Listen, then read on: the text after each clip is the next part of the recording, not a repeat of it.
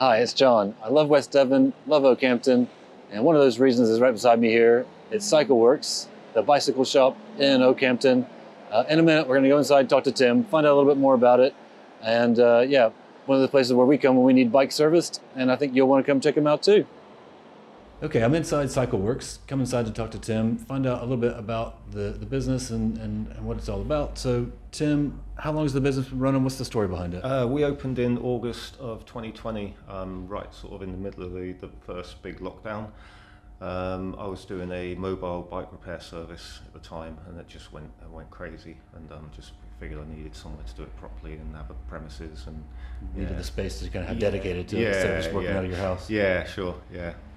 So you've been going that long, and presumably you kind of had a history with, enjoying bikes and you did some kind of a little bit of service yourself, and it was time to get a little bit bigger, and you've grown from there. I've been in the bike trade pretty much all my life. Worked in I grew up in a bike shop in the sort of late 70s, early 80s. My father owned a bike shop. Okay. And then that was in South Devon. Then I moved to London when I was in my early 20s and worked in a couple of big shops up there. And so it's kind of what I've done all my life, really. Must have been something else, actually opening up a storefront during the middle of the pandemic. Yeah, it was a bit of a risky one, but sometimes you just got to jump in and do it, and no regrets. Yeah, no you're regrets. still here. It's nearly 3 years later, and it's worked. Yeah, it worked really well. Perfect. Yeah. Why don't we take a quick break and we'll go back to the workshop? Yeah, cool. All right. Yeah. So Tim, you've been here a while, obviously in the area. What is it you like about Okehampton? I think what made me want to move here was Dartmoor predominantly, really. Just fell in love with Dartmoor. I like riding my bike on Dartmoor, cross-country riding, walking on the moors, and that was the biggest thing. And in the kind of business you're in, obviously, I mean, clearly Dartmoor brings you business. Yeah.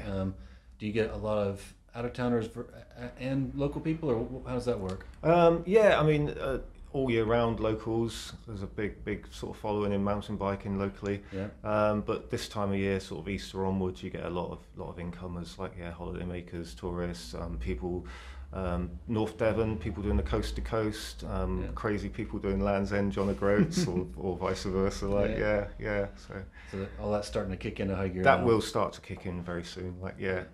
And that's generally sort of like groups of cyclists, and I could fix their bike while they sit next door and have a coffee and a cake, and all works really well together. Yeah. Yeah. In terms of your offerings, obviously you sell bikes, you repair bikes, you have a cafe. Is there anything that's most popular in terms of what you provide? Definitely the service side of things, repairs and servicing. That's definitely the most popular. Yeah. I don't sell many bikes. I don't advertise as anyone who sells bikes. I sell the occasional bike for customers that I know will sort of move on second-hand bikes for people that I know who might have upgraded or something. But yeah, generally I leave the selling to the online guys. It's hard to compete with those margins, isn't it? Yeah, I'd need a much bigger shop for a start.